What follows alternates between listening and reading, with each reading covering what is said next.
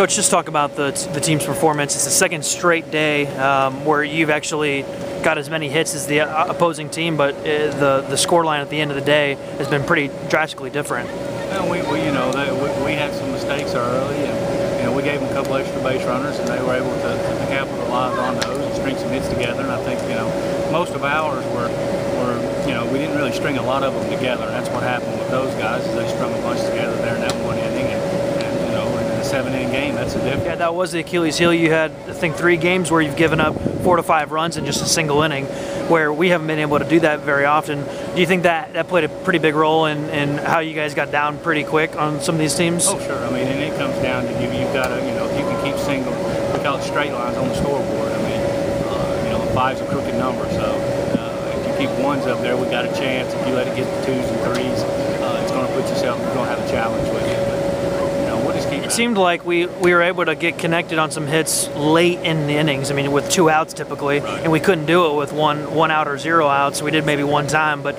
how does that play in kind of the whole scheme of the game? It goes back to the consistency. I mean, stringing things together. We weren't able to do that. I mean, we're going out with 2 outs. We'll string 2 hits together, but they're doing it with nobody out.